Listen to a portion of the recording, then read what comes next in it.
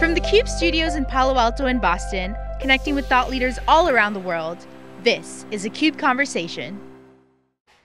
Lisa Martin here with theCUBE Conversation. One of our alumni is joining me. Satyen Sangani, the CEO and co-founder of Alation, is back. Satyen, it's great to see you this morning. I know, it's so great to see you, especially so soon after we last talked. Yeah, we only spoke a couple of months ago when you guys launched the Alation cloud service, and now, big news, raising $110 million in Series D, led by Riverwood Capital, from participation with some new investors, including Snowflake Ventures. Talk to us about this new funding raise.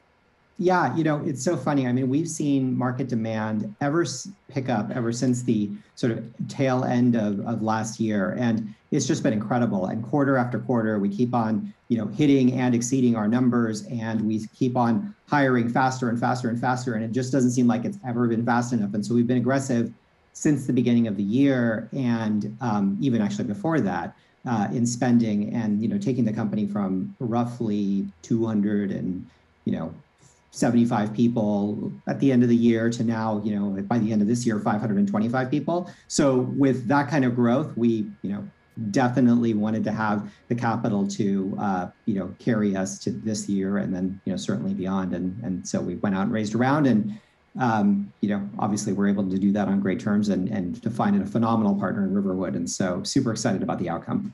Exactly. Saw a lot of demand, as you and I talked about just a couple of months ago, the acceleration of the business during the pandemic. Talk to me about, as you mentioned, the demand has never been higher. Let's talk about the demand for the data intelligence platform, how the funding is going to help. What are some of the things that you're specifically going to do? Yeah, so there's, we're going to grow the business in a pretty balanced way. And so from our perspective, that means a couple of things, right? So starting with sales and marketing, we've got just a need for more feet on the street. Everybody understands, generally that they've got problems in data governance, data management, data search and discovery, enablement of people around data. These are things that people are now starting to understand, but they don't always necessarily know how to solve the problem in the most efficient and best way. And many of the traditional approaches of sort of command and control, top down, let's go hire an army of consultants to go figure this stuff out, tends to be the first thing that comes to mind. And so building our sales organization is one thing that we're going to do. The second thing that we're going to do is invest in our customer success and customer journey, because everybody's looking for best practice. And last but not least, we're of course investing in product and R&D. And so we're going to be growing the R&D organization by, almost a factor of 2. And that's going to be globally. And, just being the best in the market means you've got to still solve all these unsolved problems, and we're going to do that. Sounds like a tremendous amount of momentum kind of igniting this next era for Alation. When we talk about customers, I love that you're doubling down on the customer success. That's absolutely critical. That's why you're in business. But one of the things that we talk about with customers in every industry is being data driven. And as we see data intelligence emerging as a very, very critical technology investment to enable an enterprise to become more data-driven or actually data-driven, what are some of the things that you're seeing that those customers are saying, Alation, help us with X, Y, Z? Yeah, so I think everybody feels like they need to be on this. So let's first of all talk about data intelligence. Like, what is this category? So historically, there's been these sort of data management categories where the general approach has been, let's curate or manage or clean the data in this manual way in order to be able to get good data in front of people so they can start to use it, right? And that data cleaning, that data work, that data stewardship has lived often in IT, sometimes with very technical people in the business. And it just doesn't scale. There's just too much data out there, and there's too much demand for data. So the demand for data is increasing, the supply for data is increasing. So now there's this category called data intelligence. And basically what it's doing is it's saying, look, all these things that we're talking about, machine learning, AI, all of that can be applied to actually the management of data. People can be way more intelligent about how they do this work. They can be more intelligent about how they search. They can be more intelligent about how they curate the data. And so what we're seeing is that people are saying, look, I've got so much data, my entire business relies upon data, and now I need you, Alation, or somebody to help me do this better, to do this faster, to do this more efficiently. And all of these really traditional approaches where you use, predominantly workflows and all this stuff, it's just not working. And so that's why, people are coming after us. Well, that need for data in real time is something that we saw during the pandemic. It's for many industries and many different types of situations. It's no longer a nice to have. It's really going to be the defining element between those businesses that succeed and really kind of leverage COVID as an accelerant versus those that don't succeed. But I'm curious where your conversations are going within the customer base as we see the need for data cross-functionally across an organization, but the need to access data that they can trust quickly, data that tells the truth, data that can be shared. Are you seeing this elevate up the C-suite in terms of your customer conversations? Yeah, and it is because of one really critical reason, because a lot of these data projects both fail and under exceed expectations, and they do it for reasons that the C-suite doesn't understand. And so now the C-suite is getting forced to say, well, why is this happening? Why are these projects not going, like, why, the boardroom saying like, we need to do more AI. Well, why aren't we doing more AI? Well, it's because your data isn't really clean, because you don't actually have the data that you think you have, because people don't share your data, because people, your data is locked in some on-premise instance in, some access database that nobody's ever heard of. And so all these reasons are things that now, because they're impeding the business, are getting to more senior levels in the organization. That's kind of what I was thinking. I want to talk now about the investment, this particular Series D that we talked about. So you've got investment, as I mentioned, from a couple of new partners, but talk to me about the Snowflake and the Salesforce ventures and how that is helping to catalyze what Alation is doing. Yeah, so we've had a long time relationship with Salesforce, but we found in the last year in particular that our relationship with Snowflake has just, taken off in a way that I have seen few partnerships taken off in certainly in my career. And, it started really with just scores of customers. I mean, literally scores of customers that are all Global 2000s and Fortune 500s, where we would often just say, hey, what's your data source? And, let's start up with Alation. And they'd be like, yeah, we are either about to invest in Snowflake, or we're invested in Snowflake, or, something like that. And so we'd often see customers on the journey with Snowflake and Alation at the exact same time. And then the next order conversation became, well, if we're expanding and rolling out with Snowflake, which, customers, everybody looks at Snowflake's 168 net expansion rate, where, every customer is spending $1.68 more than they were last year on average. And, says, wow, if I'm going to scale that much, we need to govern all of that data. And so Snowflake customers came to Snowflake and to Alation at the same time, and we've been the natural solution of choice. And so that kind of marriage has been quite symbiotic, and we're super excited to partner with them. They think exclusively about data consumption. We think about, finding, discovering, understanding data. So it's a really natural marriage, and so we're really excited to partner with them, and you're going to see a lot from the two companies moving forward. So it sounds like that really was driven from joint customers in terms of facilitating maybe an expansion of the partnership that Alation and Snowflake have. Talk to me a little bit more about what some of the things are that we can expect in the next year. Yeah, so I won't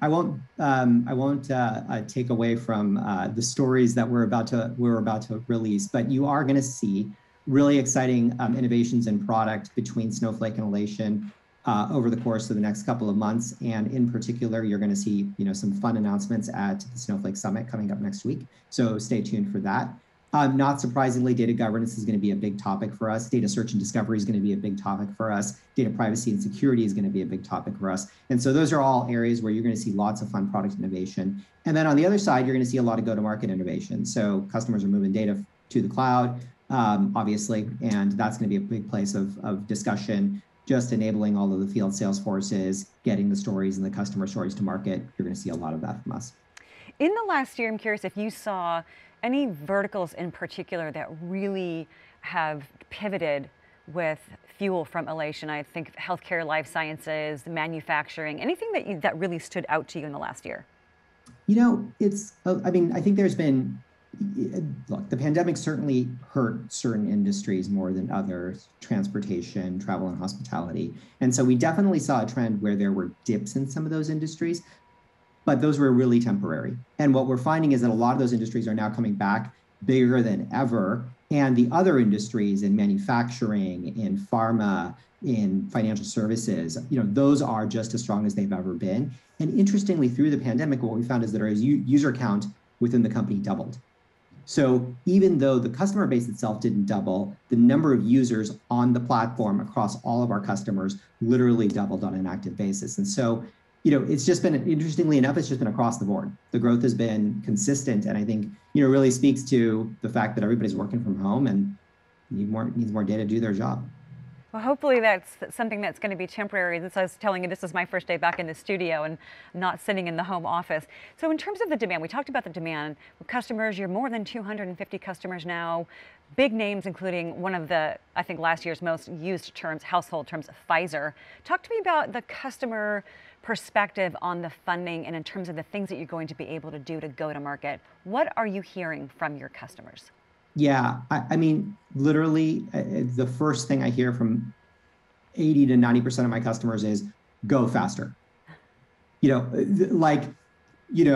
this fun story, right, where there's two people, they meet in the forest, they start walking together, and then all of a sudden they both see a big bear, and the bear is right about to come right after them. One person sits down and puts on their running shoes, and they're like, well, the other guy says, oh, there's no way you're going to outrun the bear, and they're like, well, I don't have to outrun the bear, I have to outrun you. Right? And our customers are basically saying to us, look, the bear of the data problem is gigantic. And yeah, you might be better than everything else out there, but I still have to, as a customer, contend with this massive data problem.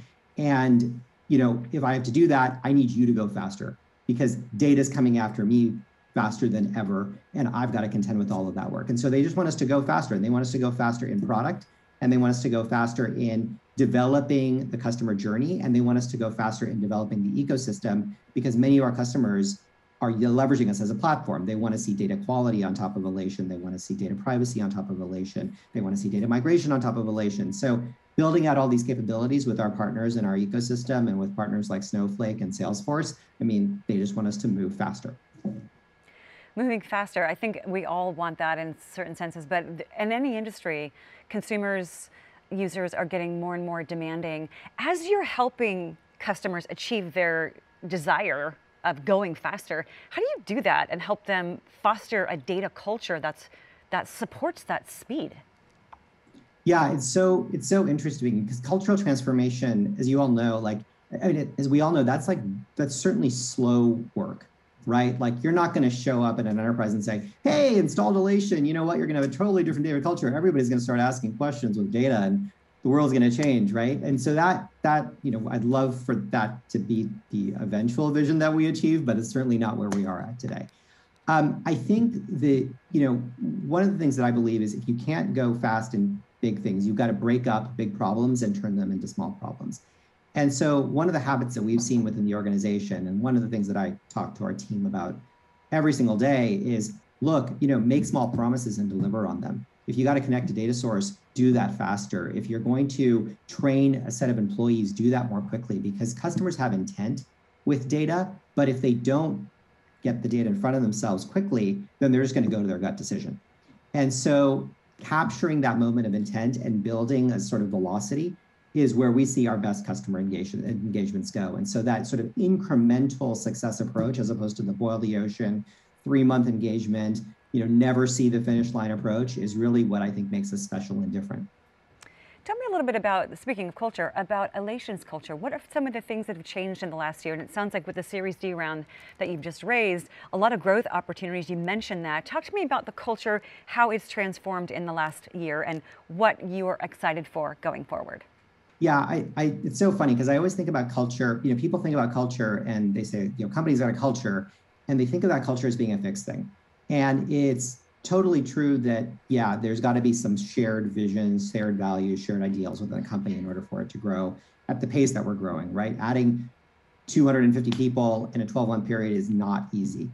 But it's also the case that, what we found is that there's a lot more specialization within the company. And so people now really, where you found the company on generalist, you scale a company on specialists. And so getting those specialists inside of the company and respecting them and letting them do their jobs and really kind of building that expertise in the company is something that's been really fabulous and just wonderful to see the team work that way. I think the other thing that's been really interesting, obviously, is just the remote first work. I mean, we've seen zero loss in productivity. Talk to CEOs who are like, yeah, we need to get people back in the office. I don't really care where my team works. They're getting the job done and they're doing it fabulously for customers. And so if customers want them in front of them, totally great. Obviously love to see the team all the time, but it is so wonderful to see how productive people can be when they don't have to spend 2 hours in a car every day. And so those have been two small things. I mean, at the core, there are other aspects of our culture that have been more permanent, but those two have been slightly different. That's great to hear about the productivity. I was actually very excited to commute this morning for the first time, although there was no traffic to navigate. As we look at the current market valuation, 1.2 billion, the growth rate, the demand for the technologies, you mentioned some of the events that you're going to be at. You mentioned Snowflake's event. Where can folks go to hear more information about this? Yeah, absolutely. You can come to our website, of course, at alation.com. There's a ton of information there. Anybody who's watching this interview obviously is a experienced and thoughtful enterprise IT buyer. So certainly, this is a fairly expert audience, but we do have tons of field resources that are available. The Alation Cloud instance allows you to get up and running super quickly, and you're going to see that speed increase further over the coming 12 months. But, start with alation.com and go from there. And then there's a whole bunch of people who are, sitting behind that front door waiting to help you. Excellent, Alation.com. Well, Satyen, congratulations on the funding announcement. Thank you for joining me today, helping us unpack what that means, the impact, the demand from the customers, and how we're going to see Alation go even faster. I'm excited to see what happens next in the next couple of months. I'm sure I'll see you again soon. Me too. Thank you, Lisa. It's always great to talk. Likewise. For Satyen Sangani, I'm Lisa Martin. You're watching this CUBE Conversation.